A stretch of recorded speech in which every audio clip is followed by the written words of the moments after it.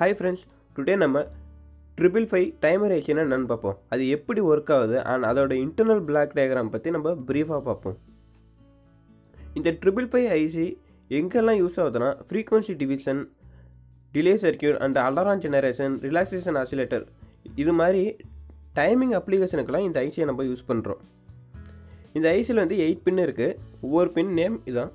First பின் ground, second பின் trigger, third பின் output, fourth பின் வந்து reset பின், fifth பின் control பின், sixth பின் வந்து தெர்சோல்ட், seventh பின் discharge பின், eighth பின் வந்து நம்ம கொடுக்குற விசிசி சப்ளை வோல்டேஜ் பின். இதுதான் 555 ஐசியோட இன்டர்னல் பிளாக் டயக்ராம்.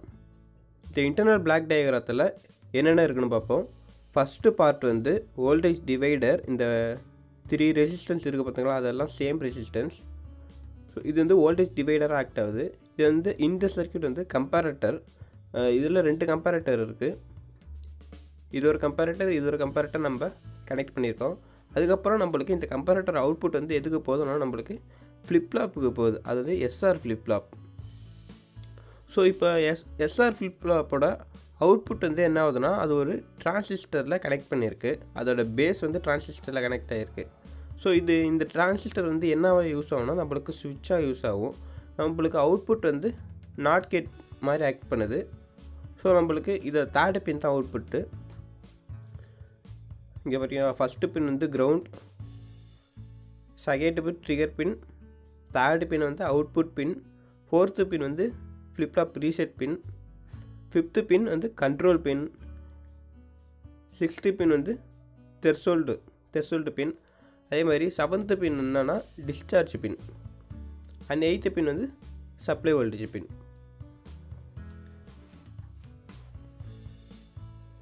இப்போ இங்கே ஸ்டார்டிங்கில் இங்கே வோல்டேஜ் வந்து என்னவாக இருக்குன்னா 2/3 விசிசியாக இருக்கும். அதே மாதிரி இந்த இடத்துல வந்து வோல்டேஜ் வந்து என்னவாக இருக்குன்னா 1/3 விசிசியாக இருக்கும்.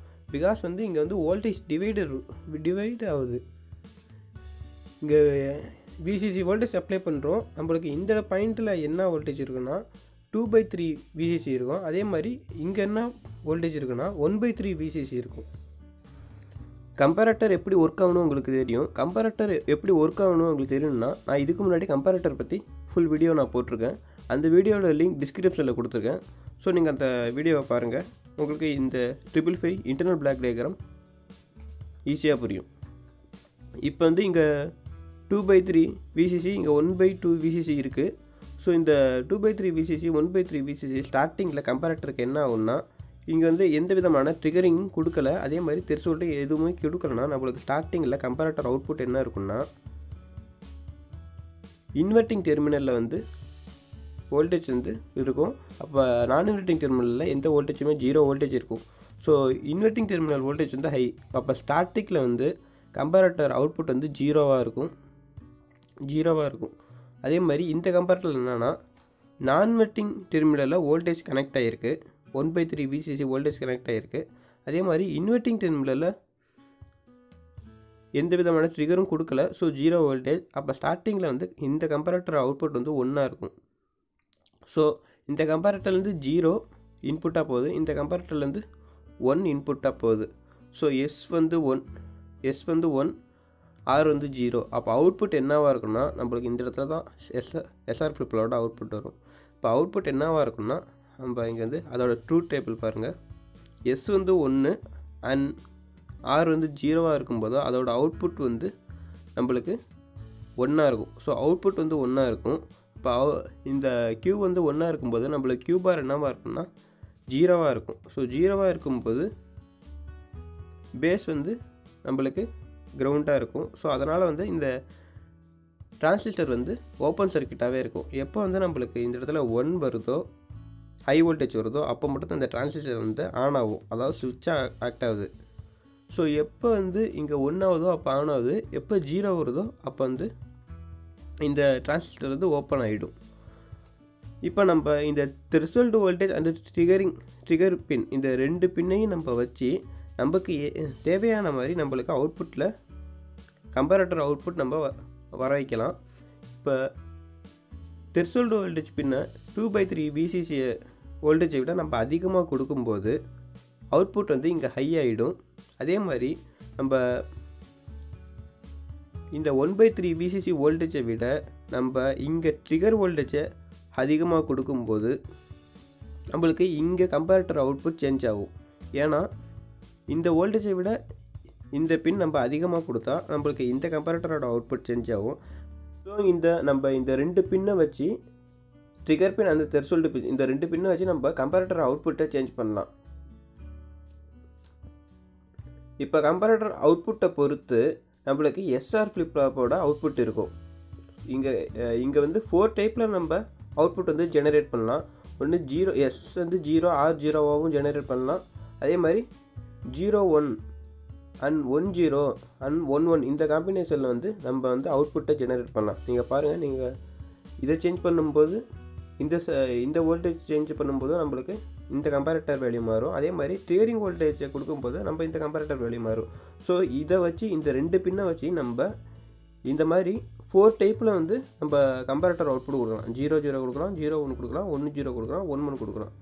ஸோ இந்த 0-0 வரும்போது நம்ம கம்பேரட்டர் அவுட்புட் என்ன இருக்குன்னா, அவுட்புட் வந்து ப்ரீவியஸ் ஸ்டேட்டில் என்ன இருக்கோ அதே தான் அவுட்புட்டில் இருக்கும். ப்ரீவியஸ் ஸ்டேட்டில் 0ன்னு இருந்தால் அதே 0 தான் நம்மளுக்கு அவுட்புட்டில் இருக்கும். ஸோ எந்த விதமான சேஞ்சும் இல்லை. அதே மாதிரி S0 R1 இருக்கும்போது இங்கே பாருங்கள், S0 R1 இருக்கும்போது ஃப்ளிப் ஃப்ளாப்போட அவுட்புட் எப்படி இருக்குன்னா 0வாக இருக்கும். அப்போ ஃப்ளிப் ஃப்ளாப்போட அவுட்புட் வந்து நம்மளுக்கு 0வாக வரும். அப்போ ஃப்ளிப் ஃப்ளாப் அவுட்புட் 0னா நம்மளுக்கு Q பார் என்னன்னா 1. ஸோ 1ங்கும்போது நம்மளுக்கு பேஸ் வந்து கனெக்ட் ஆகிருக்கு. ஸோ இந்த டிரான்சிஸ்டர் வந்து நம்மளுக்கு கண்டக்ட் ஆக ஆரம்பிச்சிடும். ஸோ இந்த டிரான்சிஸ்டர் வந்து ஆன் ஆகிட்டு, அதே மாதிரி நம்மளுக்கு இந்த கம்பேரட்டர் வந்து அவுட்புட் 1 வருது. அதே மாதிரி இந்த கம்பேரட்டர் வந்து இந்த கம்பேரட்டர் வந்து 1 ப்ரொடியூஸ் பண்ணுது அண்ட் இந்த கம்பேரட்டர் வந்து 0 ப்ரொடியூஸ் பண்ணுதுன்னு வச்சுக்கிட்டா நம்மளுக்கு ஃப்ளிப் ஃப்ளாப்போட அவுட்புட் என்ன இருக்கும்னு பார்ப்போம். இப்போ பாருங்கள், S வந்து 1, R வந்து 0, நம்மளுக்கு அவுட்புட் என்ன இருக்கும்னா 1 இருக்கும். ஸோ அவுட்புட் வந்து 1ஆக இருக்கும்போது நம்மளுக்கு Q பார் வந்து லோ 0. அப்போ வந்து இந்த டிரான்சிஸ்டர் வந்து ஓப்பன் சர்க்கியூட் ஆகிடும். இதே மாதிரி நம்ம இந்த 4 காம்பினேஷனில் நம்ம அவுட்புட் ப்ரொடியூஸ் பண்ணலாம். நம்மளுக்கு இங்கே ஃப்ளிப் ஃப்ளாப்போட அவுட்புட் மாதிரியே நம்மளுக்கு இங்கே நம்ம தேர்ட் பின்லேயே நம்மளுக்கு அவுட்புட் வரும். இங்கே ஹை வோல்டேஜ் வந்துச்சுன்னா இங்கே ஹை வோல்டேஜ், அதே மாதிரி இங்கே லோ வோல்டேஜ் வந்துச்சுன்னா இங்கே லோ வோல்டேஜ் வரும். பிகாஸ் இது ஒரு நாட் கேட். இங்கே ஹை வோல்டேஜாக வரும்போது இங்கே ஹை வோல்டேஜ் வந்துச்சுன்னா இங்கே லோ வோல்டேஜ், இங்கே லோ வோல்டேஜ் வந்துச்சுன்னா இங்கே ஹை வோல்டேஜ். இது ஒரு நாட் கேட்டாக ஆக்ட் ஆகுது. ஸோ வந்து நம்மளுக்கு அவுட்புட் வந்து இந்த 2